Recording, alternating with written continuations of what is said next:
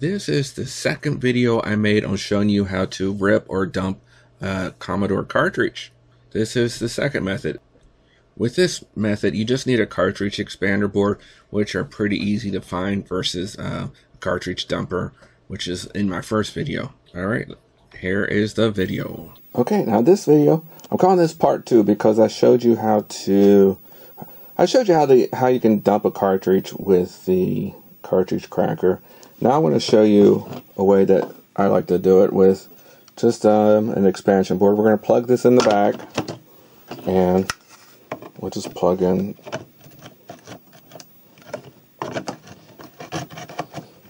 that in, and these switches decide which cartridge port you use, a reset switch, and we're going to load a program that you can download called MDUMP. So let me get this set up. So this is the method I use to dump this cartridge called Bear Jam, and we just loaded a program called MDUMP, and here's the line of code. So let's just type run once a file name. Alright, I got a Centipede cartridge in here now. And we'll just save it to the same disk here. Just type in Centipede, return, hit spacebar,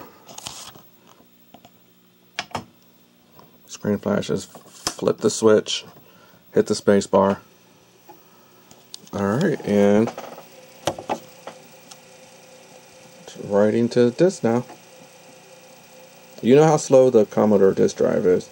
I always use the 1541-2 drive, so let's let that write for a minute. I might fast forward through some of this.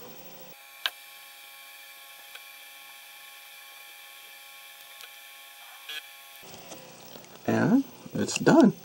So I'm going to hit the reset button I have here. Let's turn Jiffy DOS back on, make it easier and quicker, because you only have to hit F1 to load a disk directory. And there it is right there. Jiffy DOS, hit a slash, it'll load. And again, you know how slow the Commodore loads?